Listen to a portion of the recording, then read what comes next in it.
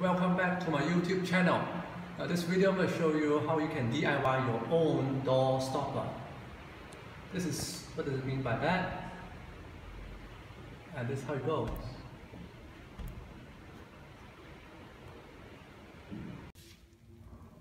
I'm going to show you how to make it. This is one of the examples that I've cut out.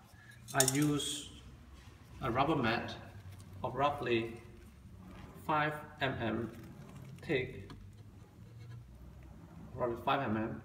You may use a 4 mm if you have one, but 5 mm is what I have, so I use a 5 mm rubber mat, and I set it at roughly 10 mm. So I draw a line, so I know this is a point, lay it flat, okay, lay it flat. I'll try my best to make a 10 mm line, 10 mm from this side here, so I can be quite sure that this is a line. What I need to do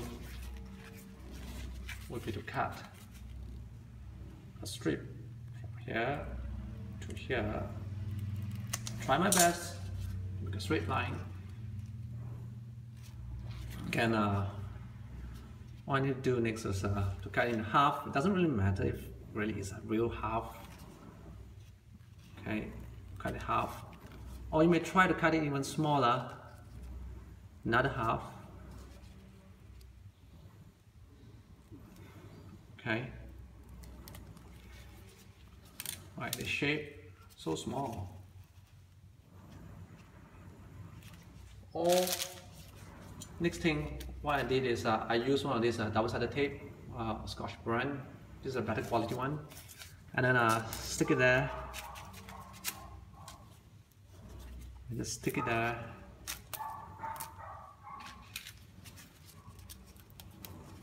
Put it up. Stick it there. And cut it off.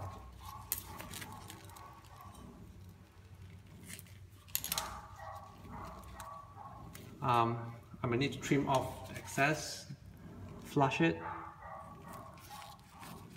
1, 2, or you may clean the surface with alcohol, and then it's ready to go. Okay.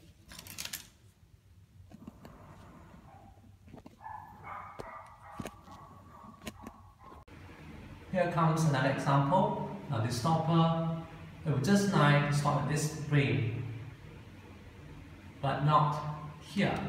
I do not want to unlock it from outside accidentally, so I'm going to make sure it is stopped at here.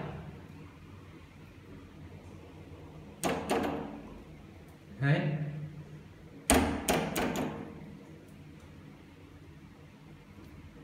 Subscribe to my channel for more upcoming videos. Thank you.